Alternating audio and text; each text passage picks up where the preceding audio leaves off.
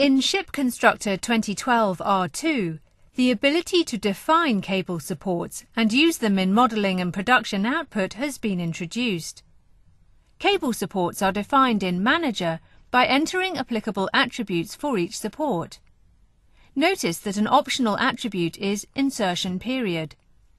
The insertion period defines the default distance at which a cable support can be automatically repeated along the length of a space allocation.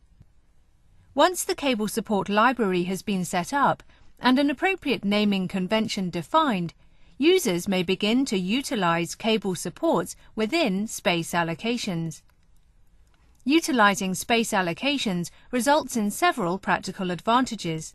The first is that cable supports can be automatically inserted along the length of a space allocation.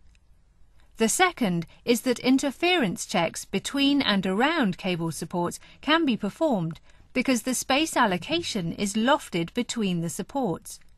And the third is that these supports will also fully integrate with ShipConstructor's upcoming cable routing and management functionality. In ShipConstructor 2012R2, commands have been introduced to quickly array cable supports along a space allocation.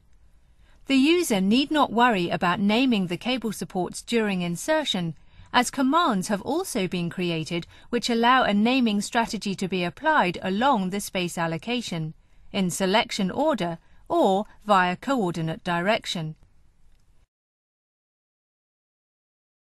As with all ShipConstructor models, associative production drawings can be created very easily and be updated as the model changes throughout the life cycle of a project. In practical terms, cable supports in combination with space allocations creates new and efficient avenues to route and construct wireways throughout a project. More information about cable supports can be found on our website at www.shipconstructor.com.